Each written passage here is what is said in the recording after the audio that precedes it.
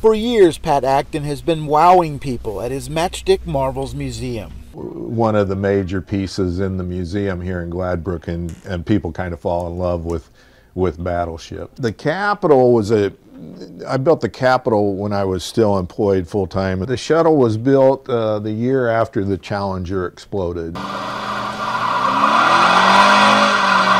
Now Acton has come up with a 2/3 scale model Dodge Charger. Contracting models with Ripley's, believe it or not, and this was the 1970 Dodge Charger, the fully blown Charger from the Fast and Furious movie.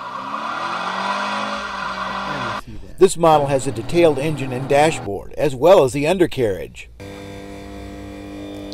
Acton used over 20 gallons of glue, and it has around 750,000 matchsticks without the head to start the fire. Small kids come into the museum, we have to show them what matchsticks are, because they are kind of a thing of the past. These matchsticks are getting harder to find. Companies are no longer making them. So I came to an agreement with Diamond Match and bought my final order of 5 million sticks. When those 5 million sticks are done, I'm officially retired. Over his career, Acton has glued around 7 million matchsticks. For somebody to take the time to sit down and glue 1 million matchsticks together to look like the Millennium Falcon from Star Wars, there aren't a lot of people that would take the time to do that. The Dodge Charger will be on display here until June. From Gladbrook, Roger Riley, Channel 13 News.